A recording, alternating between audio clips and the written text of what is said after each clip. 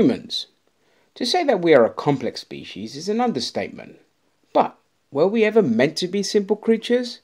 At the core, humans have one thing embedded in them, as do all animals: to reproduce, i.e., make love, bang, get your freak on, or simply to have sex. Now, whilst reproduction for the survival of the species is at the core of our genetics, it is safe to say that we have evolved to a point where sex, i.e., tapping that, is at base a pure hedonistic endeavour, as much a part of our recreational enjoyment as playing computer games, watching football, or going to war, though the latter perplexes me in modern times. With this explanation established, we can now discuss the more complex aspects of human sexuality. The word sexuality is defined as a person's sexual orientation or preference. What does this mean? Well, I myself am a man, and I like cake. Well, when it comes to things to do with sex, i.e. getting jiggy with it, I like women. And if you're a girl, then you like boys. Simple, right? Well, no. You see, kids, there are boys out there that like other boys, and girls that like other girls. This is called homosexuality, or for men, it can be described as being gay, which used to be a term for being happy, or for women, lesbian, of which there are some great videos online demonstrating lesbianism. Got it? Good, because it's going to get a little bit more complex. As well as boys liking boys and girls liking girls, you also have boys that like both boys and girls that like both girls and boys. This is called being bisexual. And when I say bisexual, I don't mean that thing your father does when he goes to the red light district. To be bisexual means that you like both boys and girls. And if you thought that was confusing, well, hold on to your hats. It's about to get a little bit more complicated. Before we delve deeper, let me quickly explain asexuality. Asexual, an actual term, not an adjective, is described as somebody who has no sexual attraction towards any gender, meaning they have no interest in sex at all. Got that? Great. Pansexuality. Defined as a sexual attraction, romantic love, or emotional attraction toward people regardless of their sex or gender identity. Pansexual people may refer to themselves as gender blind, asserting that gender and sex are insignificant or irrelevant in determining whether they will be sexually attracted to others. Pansexuality is also referred to by someone as being omnisexual.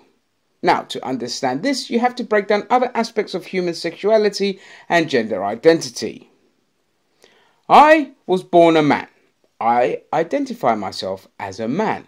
And most women, if we're using the status quo as a jumping off point, would likely identify themselves as a woman. However, it is not as straightforward for others. Some men, although born as men, do not identify themselves as men. What they see when they look in the mirror is a woman.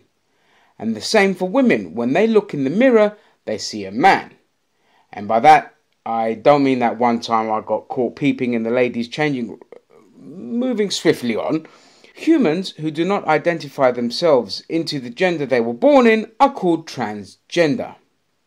These are individuals that you hear about transitioning or changing themselves from a female to a male or a male to a female. Unless you're Gerald Broflovsky and you change yourself into a dolphin. But I digress.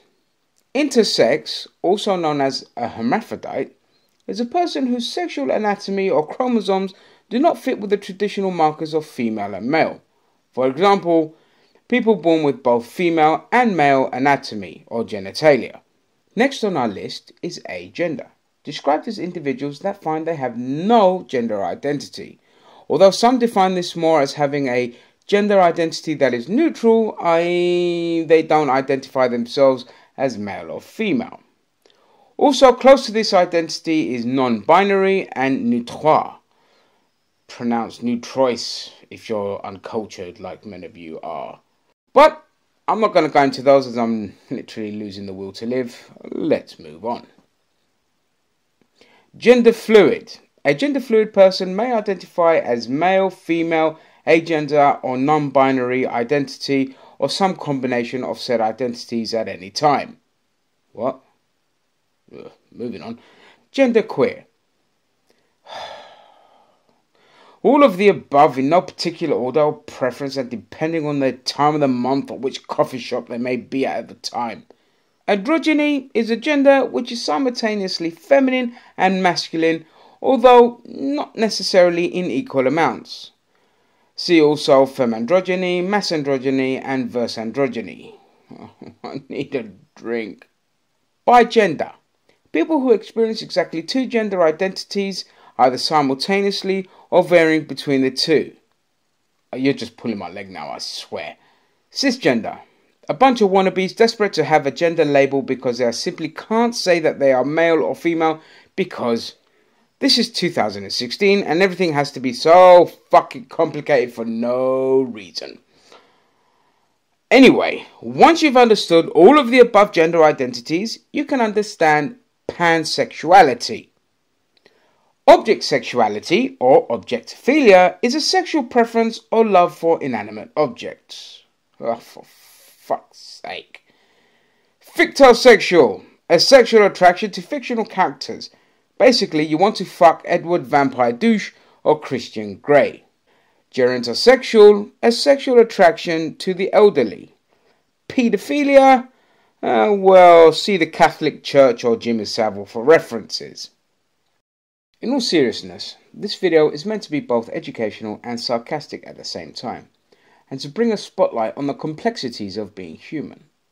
Of course, being human, the most important identity one could carry. And if now you complain that you don't identify as a human and that I'm being speciesist, then go to Dover Cliffs and kiss the rocks below for me. Head first. Thank you for watching. In the description box below, you will find links to websites that both helped me with my descriptions and confused 7 shades of shit out of me. I welcome all comments and please sub and like or dislike. Now let normality resume. That's my usual sign off to my other videos. Please don't, I'm not calling anyone